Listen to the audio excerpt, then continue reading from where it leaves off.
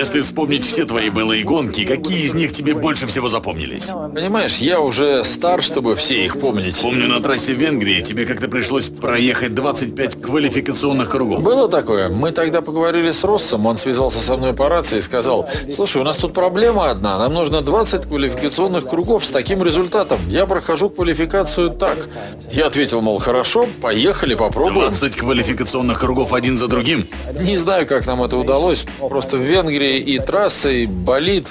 В общем, все так совпало хорошо, что мы смогли это сделать, показать те результаты. У нас получилось. Но и многого другого случалось за эти годы. Много всего. А ты смотришь гонки по телевизору или... Конечно, смотрю.